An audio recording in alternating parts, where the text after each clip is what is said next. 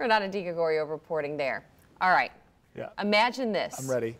An Airbnb-style business model for dog parks, but instead you're using someone else's yard as the park. I love the idea. Leah Shields has been tweeting some fantastic footage from this dog park Airbnb all over her account, and I'm enjoying the heck out of that. And she joins us now with a wide range of choices for dog owners here locally as well. Hello, Leah. Hello. Yeah, it's always a good day at work when I get to go hang out with some dogs. So dog parks, like normal ones, you know, where you go and it's public, you have to be around other people. It's not for everyone, and it's not for every dog either, because some dogs get nervous and sometimes they can even get aggressive. They don't do well in that environment. So whatever your reason may be, you do have another option at your fingertips, and it is called Sniffspot.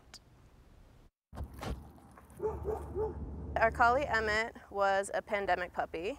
Bo is sort of a rescue. He was a rehome from somebody actually who didn't have a big yard. They've got it made on 1.6 acres of fenced land for tricks, fetch, and water breaks.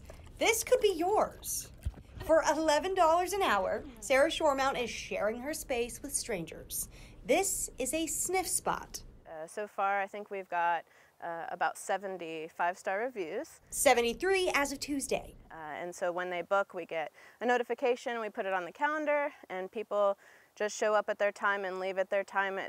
They're supposed to pick up after their dogs and leave it the way they found it. The costs are similar to that of a dog park, but Sniffspot removes the worry of your dog or another being reactive or aggressive, allowing dogs to be dogs. And there are actually dozens of locations popping up on Sniffspot on the First Coast and into Southeast Georgia as well. And Shoremount tells me it's also been a good way to make a little money on the side as well, so check that out. Leah Shields, First Coast News on your side.